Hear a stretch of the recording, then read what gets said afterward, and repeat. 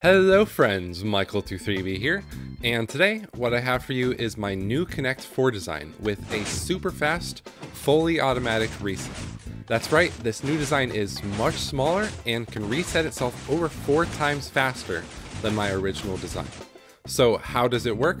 Well, just as you'd expect, 2 players can take turns dropping tiles, and each time a button is hit, the indicator on the left also swaps colors to show whose turn it is. When one player gets 4 tiles in a row, you can go ahead and hit the reset button, and in just a matter of mere seconds, the game completely resets itself without you having to manually replace any of the falling blocks. Just as with my original, this design also has spam-proof buttons, meaning if I were to spam a bunch of the buttons very quickly, only the first button I pressed will register as an input. And in addition to that, the reset button is also spam-proof as well. And in a major contrast to my original design, this one sends entire rows of blocks back up at a time. It uses float alignment and slime blocks to send the blocks straight up, and it uses an incredible new one-wide tileable concrete sorter design. So as you might know from my previous videos, I was trying to make my own tileable sorter, but lo and behold, my friend RedstoneYay created this very compact design over on the Cubekrowd server. So thank you very much to them, and I highly recommend you check out the Cubekrowd server if you are interested. So yeah, this design was actually made and customized specifically for this game to fit inside the shortest length it possibly could. I may or may not do another video all about tileable sorter designs like this, so you can let me know if you want to see that, but you can also learn all about how this sorting technology works in my original falling block sorter video. Anyway, as you can see, it very quickly and very satisfyingly sorts the different colors back into the appropriate stacks. And if, for example, you had a full 7x6 game board of pieces, this machine can completely reset everything in just 13 seconds, whereas my original design would take over a full minute to do the same thing. Now, let's get more into the details. This machine takes up an area of 12 blocks wide by 14 blocks long by 33 blocks tall, making its total enclosing volume less than half the size of my original design. This design was made in Java Edition and will only work in Java Edition. There will be a world download in the description if you want to check it out. And now let's hop right into the tutorial. Okay, so we're going to start off with an 11x3 starting platform. Assuming you're building this on the surface, you're going to dig an 11x11x 10 block deep hole. And let's go ahead and look at the resources you'll need. So you can pause it here and look. So you're going to need at least 5 stacks of building blocks. You need about 2 stacks of redstone dust. You need 100 observers. You need a stack of pistons, 47 sticky pistons, 46 slime blocks, 14 furnaces or any other immovable block. You need 55 birch planks or whatever you want to use for the floor. You need 49 smooth stone or whatever else you want to use for the backboard. You need 49 blue concrete powder and 42 red concrete powder. And these can be any color you want. It could even be sand and gravel or whatever. You need 2 pieces of sand, 35 string, 8 tripwire hooks, 33 redstone torches, 54 repeaters, 28 comparators, 17 target blocks, 14 pieces of scaffolding, 14 iron trapdoors or even wooden trapdoors, 7 droppers, 8 stone buttons, 7 note blocks, 2 barrels, 2 pieces of glass, a blue concrete and a red concrete, and again these can be whatever color, a hopper, a slab, and 14 sea lanterns. These can be whatever block you want, I just like to use them for the lighting. And in addition to this, I have 49 blocks of quartz, 55 quartz slabs, and 2 quartz stairs. These can be whatever blocks you want. This is just what you want the front of your game to look like. So these are the blocks I'm using. It can be whatever you want. So like I said, we're starting off with an 11x3 platform, and then we're going to begin by extending it just by 2 blocks like this. So just place a bunch of blocks, and then we're going to go down to the bottom of the hole and then come away 4 blocks from the wall, just like this, and punch out these 7 blocks. And then place a sticky piston and place 7 slime blocks, and then come back over here and start placing some redstone dust. Go up the wall like this, and place some more redstone dust, and place a repeater on the second setting. Place a sticky piston like this, and place another 7 slime blocks. Then come back over here and place a row of 7 regular pistons. And then we're going to place a bunch of note blocks right on top of it. And then place a row of solid building blocks on top of that. Then place some redstone dust and place some blocks like this. Then we're going to build our delay circuit. So just build a 5x2 platform like that. Place a block there and there and there. And then we're going to start placing some comparators like this. Place some redstone dust. And place a target block right here with a torch on the side of it. Place a torch there and another block and another torch. Place some repeaters, each of them on the 3rd setting, and then place some more redstone dust. Then we're going to place some more redstone dust and put some repeaters, each of them on the 2nd setting. Build it up like this and place more redstone dust and another repeater on the 2nd setting. Then we're going to place a sticky piston and 2 pieces of sand. Place a piston pointing down and place some redstone dust on top of that. Place some building blocks. We're going to go out 7 blocks like this, so it should line up with the slime blocks. And then place some more redstone dust like that.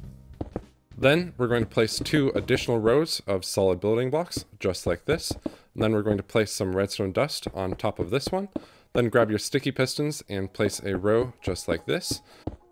And now we're going to come back over here and place an additional row of 7 building blocks and place some redstone dust on top of that. This will be for our button panel. Now coming back down here, place a block and a redstone dust and a sticky piston with a block on top of it. Then place some blocks like this.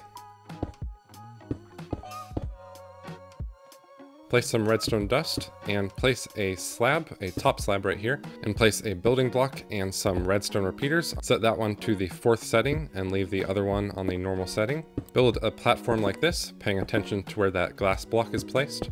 Place some redstone dust and some comparators, more redstone dust, and place a block on the side like this, a redstone torch, and another block, which should power the pistons. Place another redstone dust, a repeater, a comparator, and a block in front of that. Now we're going to place some blocks under here, and we're also going to place some sea lanterns on the sticky pistons. Again, these don't have to be sea lanterns, they can be whatever you want, but I like to use them for lighting. So now we're going to go back out here, place some normal pistons like this. Then we're going to come down 3 blocks from the surface and place a row of 7 blocks, just like this. Go up a block and place 2 other blocks and go up another block. And then this is where we're going to place our tripwire hook, place some string, and then place another tripwire hook on the other end. Come over here, place a redstone dust and a repeater on the 2nd setting. Place a block, a redstone dust, and a sticky piston pointing up. And then we're going to place our slime, just like this, so it lines up with the other pistons. And this is where our concrete powder elevator is going to be. So it's important to note that you don't want to place any blocks here, or else that will stick to the slime blocks. So if you're going to encase this in a wall, you want to come 1 extra block out, and this is where you could place your wall.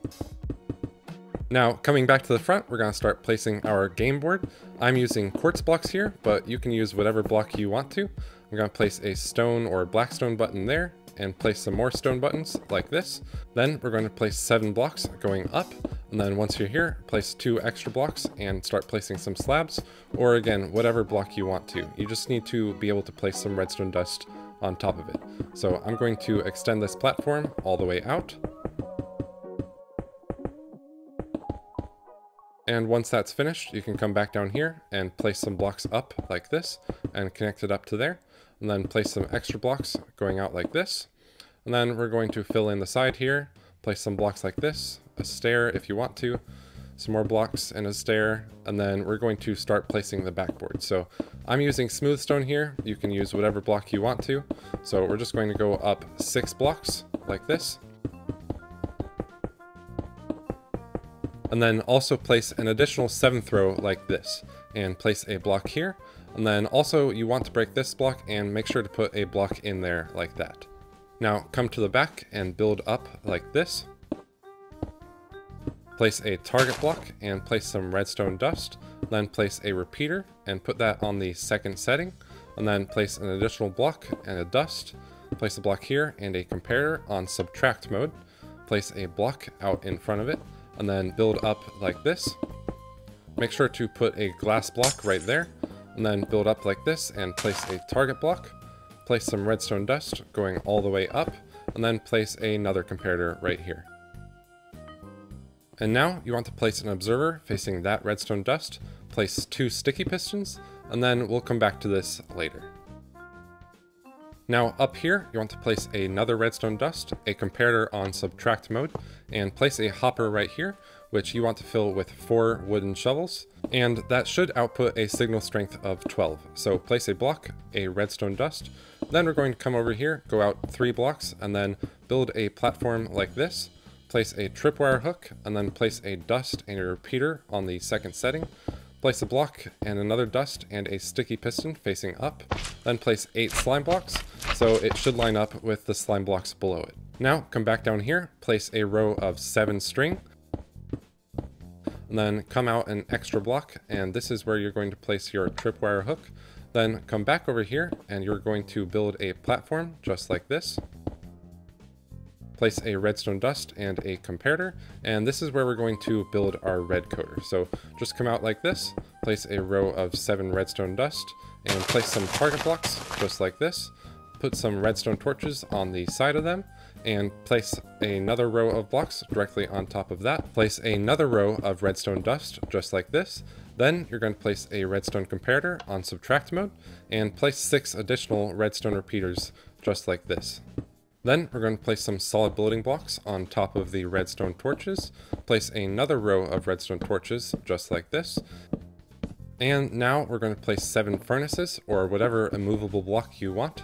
Place a row of 7 pistons as well, just like this, and then come back over here, place a redstone comparator, and place a barrel, which you want to put 1 item into, such as a stick. Then build up like this, place a comparator on top of the hopper, making sure to use shift click, and then place some redstone dust just like this. And that completes one of the red coders. Now let's build the second red coder. So place some blocks like this, place a comparator and some redstone dust just like this, place another comparator and place a block, place a line of 7 redstone dust, and place some more target blocks. Place some redstone torches on the sides of those, then put some building blocks on top of that. Place some more redstone torches, and then go back up to the top and place a line of repeaters, and on the first one you're going to place a comparator on subtract mode, and then place some more building blocks on top of these redstone dust, and place another line of redstone dust like this. Place a comparator going into that comparator, and a barrel, and put a single stick or other item into it. Now we're going to place our row of 7 pistons, and also make sure to put your 7 furnaces in the back, or whatever other immovable block that you're using.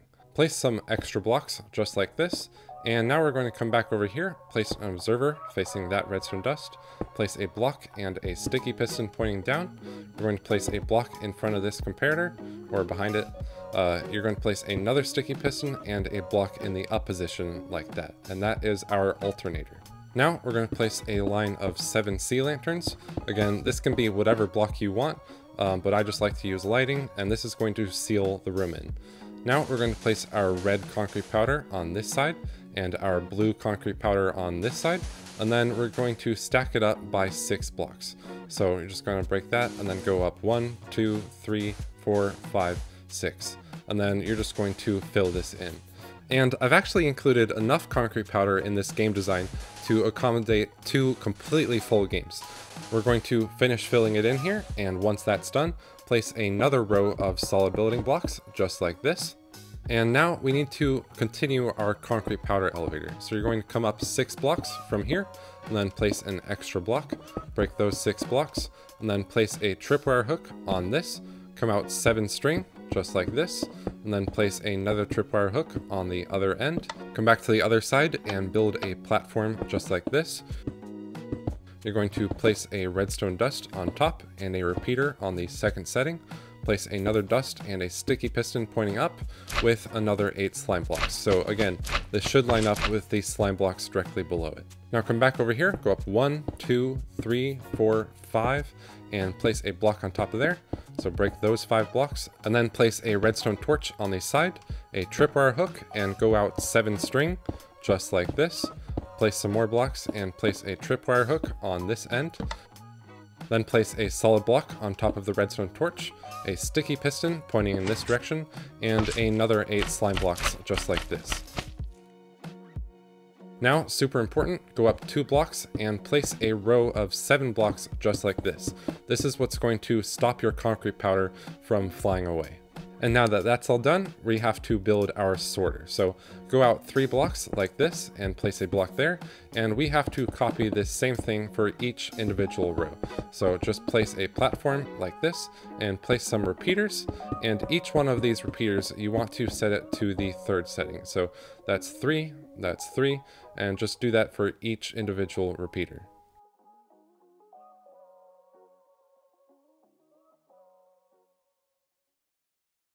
Then place some blocks and place some observers facing this direction, so they're going into the repeaters, and then place some droppers. It doesn't matter what direction they're pointing, just place 7 droppers like that. Place some pistons on top of them. Then place some pistons here, so place a row of 7 pistons just like this. Then we're going to place another row of 7 pistons facing this direction. And place another row of sticky pistons just like this. Place some solid blocks behind them. And place a row of observers pointing this direction. Now what you want to do is place string in front of each of those observers, and then go to the back, place some trapdoors just like this. Place some scaffolding on top just like this. And place some solid blocks on top of those, just like this. Now, place some observers, just like I'm doing. And do that for every row.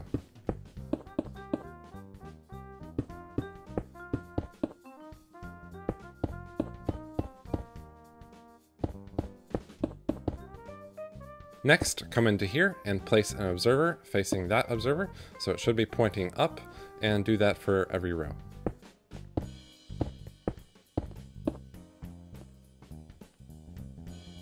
And now that half of the sorter is done. So let's continue with the other half. So you're going to come out 3 blocks like this, and then build up like this. Place 2 observers pointing that block, and then we're going to break that block and place a repeater, put it on the 4th setting, and we're just going to copy that for each other row. So each of these repeaters should be on the 4th setting. Then place another line of building blocks. Place observers just the same.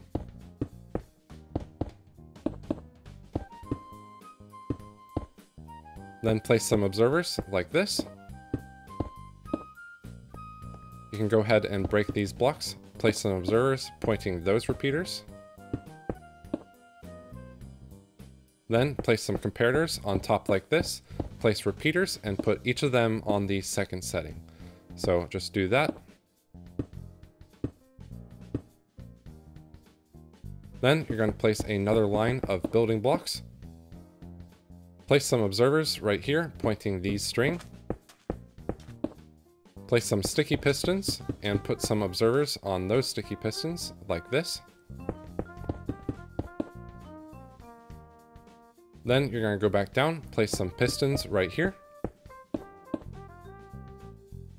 Place observers pointing up, like this.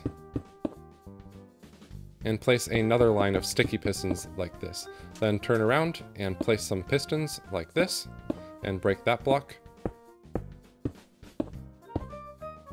Then go up and place some building blocks just like this. And finally, place some sticky pistons like this, and place some trapdoors on the top like this. And you're going to place your blue concrete powder here, or whatever color you have in this column right here. You're just gonna place the same thing.